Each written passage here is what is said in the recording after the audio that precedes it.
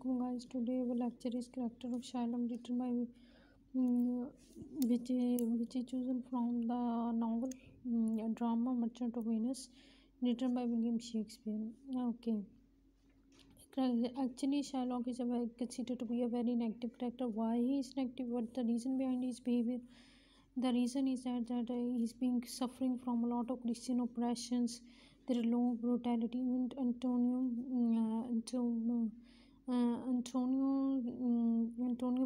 flesh, which he demanding 1 pound flesh and seeking justice. Antonio was very brutal to him. He spit on him. They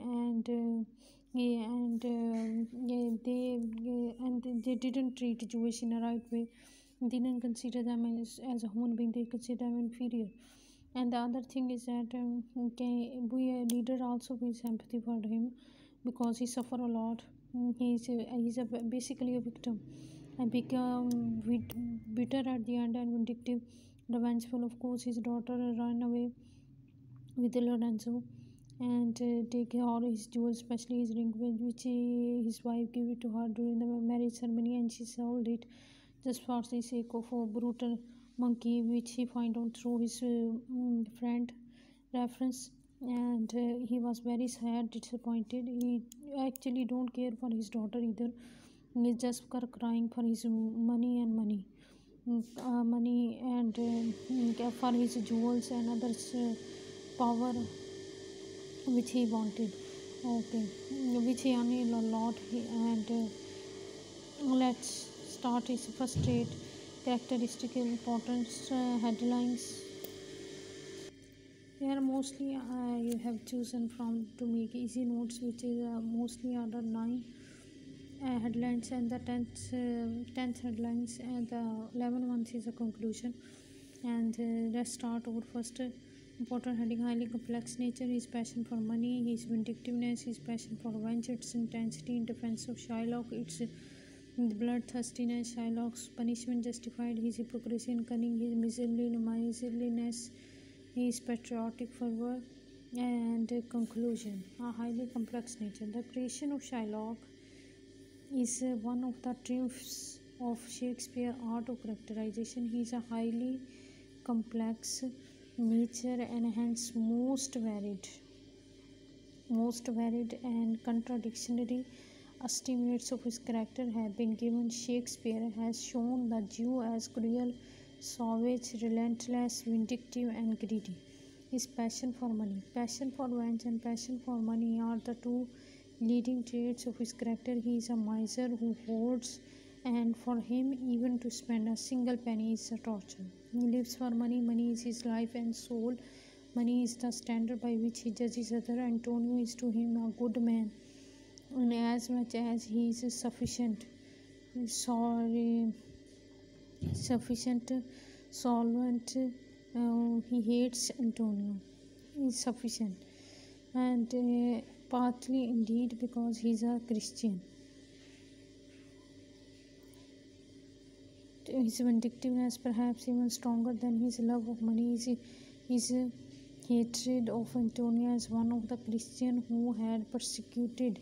Let's move to the next page. Persecuted his tribe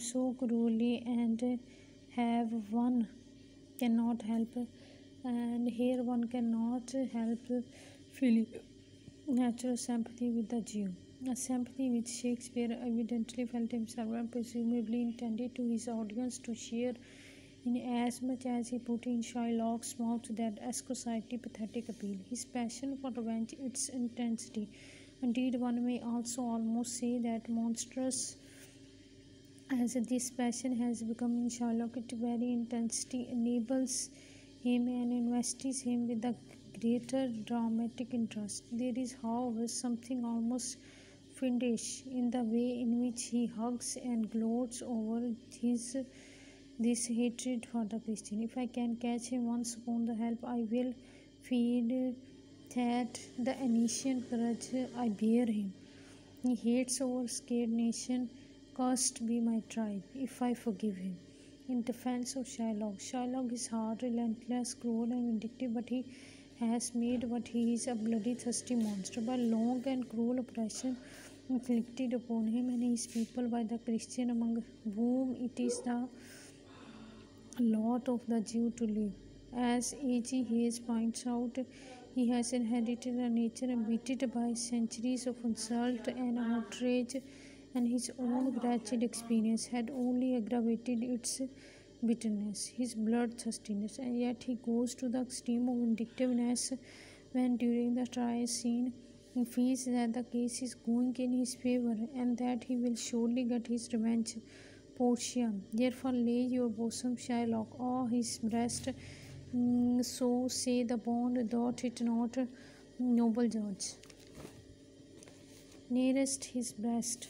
There are the very words. These are the those are the very words. Portia, it is so. Are there balances here to weigh the flesh? Conclusion. To conclude, one must be on one's guard against following the tendency of modern writers and wit washing Shylock too much on the one hand and against regarding him as an entirely unredeemed monster on the other. Few people also who have seen the play acted come away without a feeling of pity for him.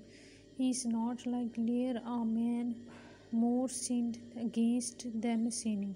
Rather, he is a man both sinned against as well as sinning.